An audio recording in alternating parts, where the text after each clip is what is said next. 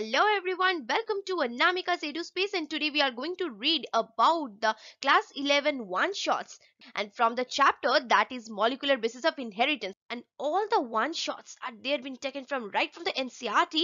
Could you ever imagine? So keep your book open, try to match my timing and also answer whenever I ask the question. And for the next minutes, hold your breath and let's have all the fun. And if you have not hit the like button till now, then hit the like button and also share this video with your friends to have a lots of fun.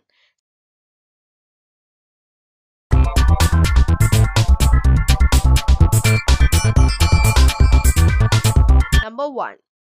The nature of those factors regulating the pattern of inheritance was not clear in whose time? Think. Answer is Mendel. Number 2.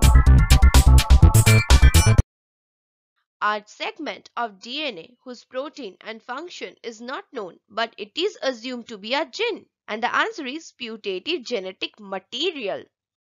Number 3. If you have not subscribed to ANAMIKAS EDUSPACE, then go and click down the subscribe button. Number 3. What are the two types of nucleic acids found in the living system? Answer is DNA and RNA. Number 4. Which nucleic acid acts both as a genetic material and also functions as a messenger? Answer is RNA. Number 5. Name the gene that functions as an adapter structural and in some cases as a catalytic molecule. And the answer is RNA. Number 6.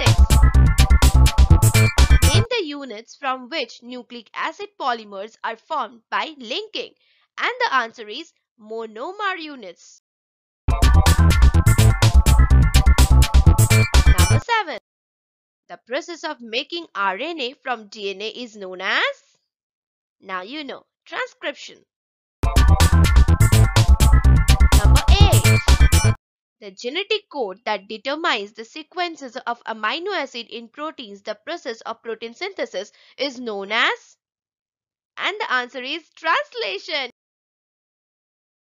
Number 9. The most interesting molecule of living system is? And the answer is DNA. Just hold your breath for the last question, number 10. And please subscribe to ANAMIKAS EDUSPACE. Hope you like this video. If you like this video, hit the bell icon and share this video. Name the longest polymer of the deoxyribonucleotides. And the answer is DNA. Thanks for watching. Click down the link in the description box.